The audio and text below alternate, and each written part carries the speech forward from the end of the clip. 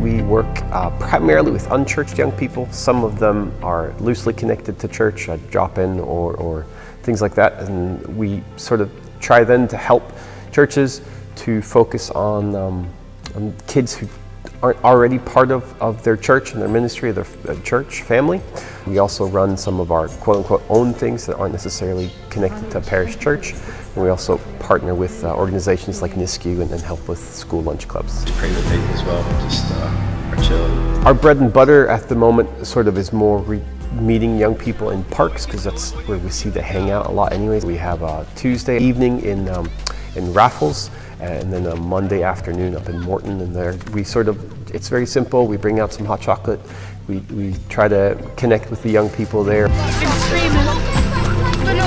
We have partnered with the charity wing of Carlisle United, so they send one of their football coaches to sort of help run some football sessions. Good effort, Aidan. Nobody's going to say it's not been slow going.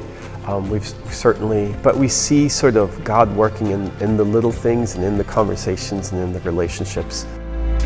Once we even asked, so if you could have anyone over for Christmas dinner, who would it be? And we were expecting Justin Bieber or whatever the celebrity at that year was, but then we actually got really good answers. So they're like, oh, my dad who's in prison, or my dead nan, and things like that. And so we're like, okay, so we can actually use this sort of to talk about some deeper things. So we were able to even like bring out candles the next week to sort of like candles in memory of dead relatives.